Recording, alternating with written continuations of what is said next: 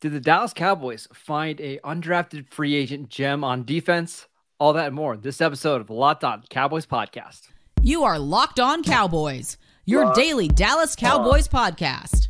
Part of the Locked On Podcast Network, your team every day. Locked on Cowboys. Locked on Cowboys. Welcome back to the Locked On Cowboys podcast, part of the Locked On Podcast Network, your team every day. We'd like to thank you for making us your first listen of the day. I am your host, Marcus Mosher. You can follow me on Twitter at Marcus_Mosher. Joining me today, as always, is Landon McCool. You can follow him on Twitter at McCoolBCB. Landon, today we are talking about some undrafted free agents, the Cowboys side on the defensive side of the ball. Gotta say, pretty interesting class of guys that we're going to be talking about. Yeah, it's crazy how we kind of just started. And I'm looking at some of these guys and, they're comparable in a lot of ways, in many ways, to some of the mid-round picks at the positions that they play, and I think it's going to be interesting to see exactly. We always talk about the kind of second draft class that the Cowboys get out of their undrafted free agent class. And it really seems to hold the bear here. They have a class of guys that, easily it feels like could have been selected, earlier day three, and people wouldn't have batted an eye. Yeah, so we're going to start with Tyus Wheat, who a lot of people gave as their highest graded undrafted free agent. He was at the East-West Shrine game. He played in the SEC. Actually had really good production at Mississippi State. What did you see when you watched the tape? First of all, let's talk about the production. This is a guy who produced at a level that was similar to some of these other more draftable players like Byron Young and Will McDonald. He averaged more sacks, more pressures per game than Will McDonald and Byron Young. I think the issue here, and this is going to be a theme, I think, with these guys, at least it was for me, is being a good college football player and being a good NFL prospect, and how those two things are different, right? Mm-hmm. I think that Wheat is a much better college football player than he is an NFL prospect, though I don't think he's a bad NFL prospect, let me be clear. But that's why I think the difference between him and Will McDonald and him and Byron Young and some of these other guys that he, produced at the same level in the SEC against similar competition. But the reason this guy goes undrafted is that he doesn't have that same sort of elite upside. And I think, to me, when I watch Wheat, he's a very valuable piece, because I think not in the draft stock sort of way, but in the sense of having a guy who is a physical player at the bottom end of your roster who can play multiple spots. I think he could play edge. He could play linebacker. He played with his hand on 2 feet. He dropped into coverage. Mm-hmm. He played middle linebacker. He did a ton of different stuff, and he has the athleticism to be serviceable at the things that he does. But I don't know that he's like an elite player at any specific thing. And I think that he doesn't quite have the pass rush developmental traits that made him valuable enough to be drafted. So I think that he's going to come in here potentially and be a guy that could, easily, I think he could make the roster. I think he could be on special teams. I think he could be similar to what we talked about with Lipke, right? Where he's just kind of a guy that you bring to the game day roster because he can do a bunch of different stuff for you and not get you killed while doing it.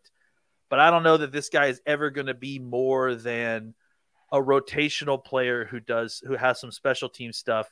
There isn't a ton of ceiling here, and he has physical, ready-made NFL traits like strength and some explosion, a little bit of explosion and good arm length. But there's nowhere to go on his body at this point. And I think that's why there's pretty maxed out. Much upside. Yeah, he's very maxed out. You just don't see very many guys who are – that's the thing that the other two to bring it up. And I'll let you – I'm sorry, I've talked a lot, but this guy really fascinates me. Yeah, you don't see a lot of 6'2", 260-pound guys. Like, he reminds me of like an old Pittsburgh Steeler outside linebacker. Right? Lamar Woodley, right? Yeah, exactly. Like, he has that kind of body type, which nowadays, you play at defensive end. He has some speed enough that you could play him at linebacker, and I think that's why the Cowboys are interested in, maybe moving him there a little bit. but he's a lot of neither nor. It's not like he's ever. I don't feel like you could put him at any one position and like really like push him to like really develop, and you're going to get very much more than what you've already got. So just want to say at the top, a lot of people liked him going into the pre-draft process. Dane Brugler had him as his 129th player in this class. We had a 4th-round grade on him. So to get this guy in undrafted free agency is still a pretty nice haul, because you mentioned the production. Yeah. At 3 years in the SEC, he had 18.5 sacks. Like that's a lot of production. The size and the athleticism is so weird to me. So you can see if you're watching this on YouTube, 6'02", so basically 6'2". He weighed in at his pro day at 268 pounds with an 80-inch wingspan and ran a 4.65 40-yard dash. Now, the explosion numbers are awful, and you can see that on the screen. A 28.5-inch vertical is terrible, and then just didn't do the agility stuff. It's weird. He's got a very weird body type. But you mentioned like some comps. The high end comp for him to me is like Melvin Ingram coming out of South Carolina, who had that same body type, right? He looks like James. He looks like James Harris. Yeah, he looks like James Harris. Well, I was thinking that Melvin Ingram, when he was at South Carolina, he was like 6'1", 270, and they played him at linebacker, at defensive tackle, on the edge. And obviously he's not going to be Melvin Ingram, but I think that's the role, is you just have this unique body type with a lot of straight line speed. And I saw it at the Shrine game. I was watching the practices yesterday. There's some times where he does a bull rush and he just gets into the chest of an offensive tackle and buries them into the quarterback. So we'll see. He can hold the edge against offensive tackles in the run game, like without a problem. Like that's the thing that you don't usually see with 260-pound defensive, even 6'5", 260-pound linebackers. They don't hold the edge like this guy. He just gets low and he punches people in the chest. He's like brawler, basically. Yes, he is. Now, I don't think, because the Cowboys have so much depth at defensive end, I would be shocked if he made the active roster. But to me, that's like the perfect guy to have on your practice squad. Like now that the practice squads are expanded, where SEC 3 years, he's got athleticism, and you bring him in and he can give you 14 snaps on any given week. And you're not going to see a massive drop off. I think that's where his value is going to be in the NFL. You give him some practice squad. I think he makes a roster eventually, but I think, you give him some years, maybe a year or two on the practice squad. Let him be, learn to be a pro a little bit. Yeah. And I think, he's someone like, I kept thinking of Kyle Wilbur. Not that he's in similar player or their game is similar, but in the similar sense, like of how a guy can help you. Wilbur's a linebacker. Yeah. He can play linebacker. You need a defensive end because you lost 2 in the game and you're down to no one. Throw this guy in. He can rush the passer and he won't get you killed. He may even get you a pressure. But like that's kind of where he is. Like that's the most he's going to be. He's so strong and tough and just physical that he's a valuable tool for an NFL team, but he's just not athletic, and he's not athletic like Melvin Ingram. He's not athletic and explosive like James Harrison. So that's why he'll never be like that level of those. Correct. But he still ran a 4.65 40-yard dash at 263 pounds. And he has a huge motor. Yeah, with a 1.6 10-yard split. That's what's so interesting, because you don't see the explosion on tape, but every once in a while you will see the speed. And that's why he's such an interesting prospect for me. Yeah, and that's it's interesting because we talk about all these testing scores and we've always kind of talked about like what's explosion measured in? Is it in vertical? Is it in broad? Is it in the 10-yard split? And it shows you that there's all kinds of different types of explosion, right? And he has it in the 10-yard split. He 1,000% does not have it in the vertical. No. So it's and I think that shows you kind of there's different types of body types that play differently. You just have to find, and I think that this guy is a useful football player, but I think that so many scouting departments looked at this combination of skill sets and were just like, I don't know what to do with this guy. Yeah. And there's probably not enough length and size to be like, let's gamble on him. So he goes undrafted, but I won't be surprised if he has a 6-year NFL career bouncing around on a couple different teams, because he is a pretty decent player with, some traits. So again, just somebody to keep an eye on. I actually want to talk more about the other edge rusher the Cowboys signed, who we'll get to next. This episode is brought to you by Built Bar. Are you looking for a delicious snack but don't want all the sugar and the calories? Then you need to try the absolute best tasting protein bar ever. It's Built Bar. You've got to try it. If you're like me and you're trying to be a little bit healthier as we get into summer, but you don't want to compromise on taste, then we've got just the thing for you. Built Bars and Built Puffs. Built Bars are healthy and they taste amazing. Seriously, they taste so good. You're not even going to know that they're healthy for you. What makes them so good? Well, for starters, they're covered in 100% real dark chocolate.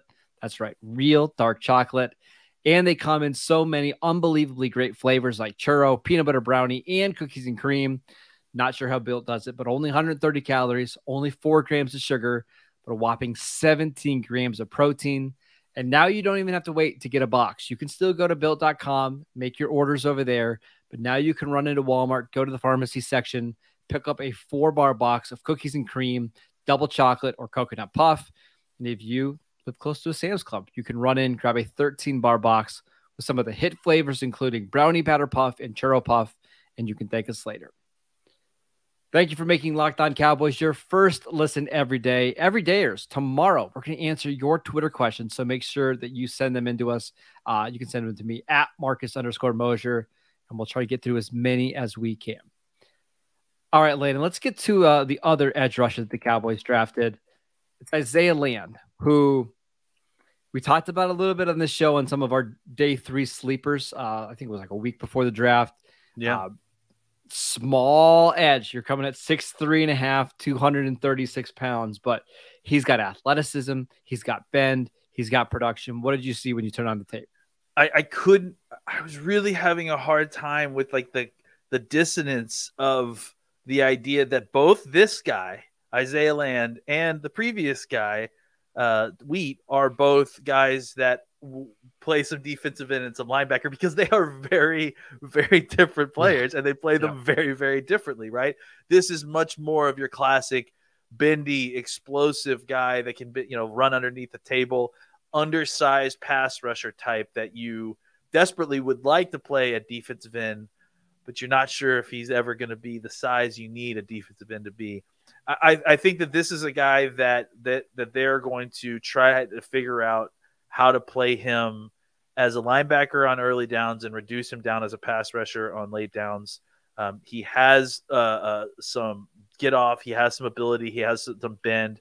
You see him get around tackles.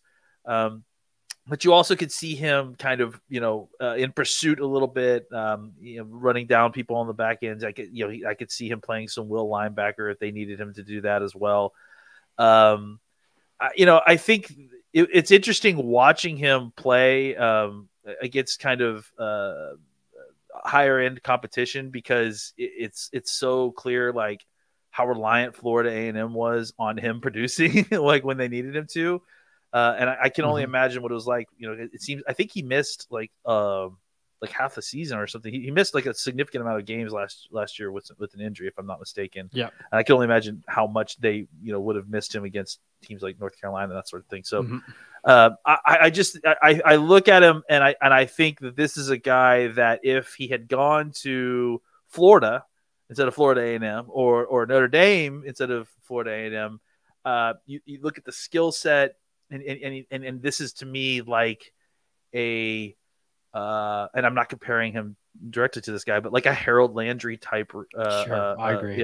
Recruit, right? Where like he's got some warts on him. He's undersized a little bit.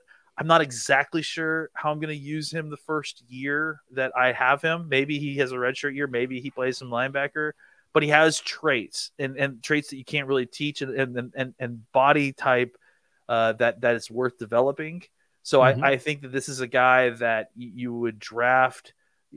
I think the talk about him playing linebacker is mostly an attempt to try to get him on the field so you can have him hang around while you develop him as a pass rusher. But ultimately what you're trying to do is find a way to get this guy in your program, have him gain 7 to 10 pounds in your offseason program.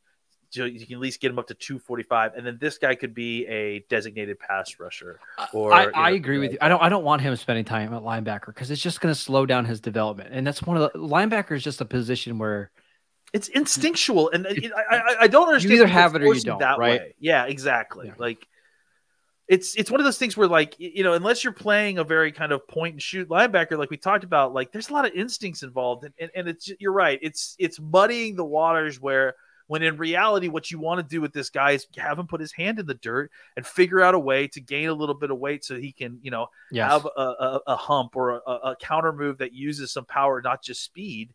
And then you have a ready-made guy who can come in on third downs and give you some pressures. But try to push him at linebacker when he's not like exceptionally well versed in like changing directions or instinctual, right? As a linebacker, like and especially coming from a smaller school too, it just seems like a bad fit. No, if you want to play him making a 3-4 and he's going to be your outside linebacker that drops into coverage, but how many teams even do that anymore, right? Like, not very many. I want this guy going forward. And you saw it again. I'm going to keep referencing these all-star games, but he had a sack in the game, the Senior Bowl game, that was as impressive as I've seen in an all-star game in a long time. I mean, just bending around the corner, very clean, getting a sack. Now, in the practices, he got a little bit of an unfair matchup. He was going up against Darnell Wright on almost every one of his one-on-one reps, who Darnell Wright is legitimately 100 pounds heavier than him and was the number 10 overall pick in the class. Right? Well, Darnell Wright faced the Super Saiyan version of Isaiah Land during the season in Will Anderson, so he knows he knows exactly how to handle this kind of pass rusher, right? I think of the two players, Tyus Wheat and Isaiah Land, Land is the one that I'm more excited about because I could see down the road how 2 years in an NFL weight room in a program, how he could potentially be somebody who adds value to your defense. Where I think Wheat is like your replacement level fourth defensive end. It gives you a good floor. I think Land could be somebody that gives you a little bit of juice. Yeah. So Land's the swing, right? Land's the big swing. Like you should probably resign to yourself to the idea that you're not going to get anything out of him the first year. No, this needs to be a redshirt year. 100%. It should just be a redshirt year. Yes. And trying to put him at linebacker, I feel like it may be a bad idea. But I agree. I think for Wheat is that guy that if he was drafted in like the 5th round, you draft him as, hey, this guy is going to be part of our rotation immediately. He's probably not going to be much more than a guy that kind of is eating up snaps. And Land is the guy that's like, hey, we're stashing, we're putting him aside for a little while. He could eventually be a difference maker, but he's not ready yet. And we need to get him to that point. Wheat is already developed as he's going to be. Like, go ahead and throw him out there and have him eating up snaps. Mm-hmm. Land, like, let's season him a little bit before we put him out there. Maybe we'll have something that actually affects the game when we're done. 100% agree. This is the guy that I'm the most excited about of all their undrafted free agents. I just think Land, he's so productive, and there's just something there, but you got to be patient. And I'm hoping he's somebody the Cowboys can find a way to stash for a year. And then we'll see, because we've been talking about this all offseason, Landon. Like, their defensive end room is set right now, but it could look a whole lot different at this time next year with Dorrance Armstrong being in the last year of his deal, Dante Fowler in the last year of his deal. DeMarcus Lawrence is going into the final year of his deal next year. We'll see. Let's talk now about a cornerback that the Cowboys signed, who I think some people think might be better than Eric Scott, who they drafted in the 6th round. I don't know if Landon feels that way. We'll talk about him next. All right, Landon, we're talking about our final undrafted free agent here on the defensive side of the ball. It's cornerback Myles Brooks, who several people gave a draftable grade on. I know Dane Brugler had him in the 6th, 7th round inside his top 200 players. Cornerback from La Tech. What did you see on his tape? First of all, the idea that that's your favorite undrafted free agent and you just Hunter Lipke erasure is just insulting, sir. Yeah, I mean, he doesn't count. I basically view him as a draft pick. As a draft pick in this one. Thank you. That makes me feel better. Myles Brooks. So, yeah, very interesting guy. You watch the tape. Lots of great defensive backs come out of La Tech. A lot of trust in that program. Obviously, we've had some guys that come through here that were developed in that program. What you see is a guy who is a silo corner, right? An outside corner for the most part. I don't think I saw very much, if any, time with him in the slot. He's a taller prospect. I mean, he fits a lot of the size metrics that we talk about. He's 6'008", so just a shade under 6'1", just over 200 pounds. He does not have great length, though. He's under 31-inch arms. And his athleticism is, I would say, I mean, I think what this is saying, what the RAS, if you're watching us on YouTube, is saying is that he is an average NFL athlete, right? Yes. I think we can agree on that, right? Yes. I think my issue with him is that it goes back to what we talked about at the beginning of the episode, right? It's good college players versus good prospects. I think what I saw was a very good college player. I don't know that I saw a great prospect to develop, because I don't think that there's athleticism to go from here. I think he could come in. I think he could come in and maybe give you some good snaps that would be surprising for an undrafted free agent rookie right away, and he could cover some guys. But let's talk about the Clemson game, right? This is such a great example of beauty being in the eye of the beholder, right? Like, I think he looked absolutely terrible versus Clemson. And I think that the numbers bared that out, but they weren't nearly as bad as they should have, because Clemson went away from him, not because he was stopping Ngata, who's the receiver that really was doing the most damage, but because they realized that the other corner was way worse than he was. And so they started picking on him. And there were just times where I saw the issues with Brooks in that game. You saw the warts in a way that in the other games they just never showed up. Well, right? I will say, okay, so he gave up 2 touchdowns in this game. Let's go through the 2 touchdowns. Yeah. The one was just a perfect throw on was it like a slot fade? I think basically right at the pylon. Perfect throw. He got his hand in there. The receiver made the catch. I can live with that one, right? The second one, or actually I think it was the first one, but he kind of bit on a bubble screen, and the ball went over his head to a receiver on the outside, which he was clearly supposed to have. Those things happen. The issue. Yes, absolutely. Those weren't my problem. The problem was that Clemson's quarterback, who is Tua's brother, I think, right? Or cousin or something? He was a relative, DJ Umalele. It had a Tua Gaialova name, so I was assuming it was someone. So he couldn't hit a broadside of the barn half the game. That's why he's not there anymore. And that's why he's not there. But the point is that there were multiple reps where Brooks was burnt. And the ball went too high, and the ball went over the receiver's head, and Brooks is still celebrating with it, which is a corner, that's a typical very corner thing to do. But my point is that there was a lot more left on the field that Brooks got, and again, I think the issue for me is watching it. You saw the fear that this RAS score gives me in the tape, right? There were times when the ball was going down the field and it went over to his head and he couldn't get it. He couldn't reach for it. He couldn't jump up over the guy.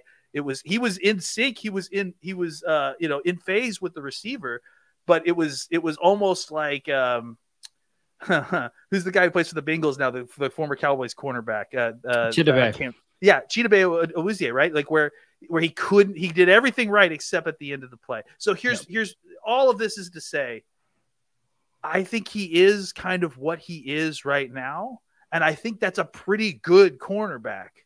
But the problem is he a great special teams player? Can I make this guy any better? And how do I hold on to him while I'm trying to make him better?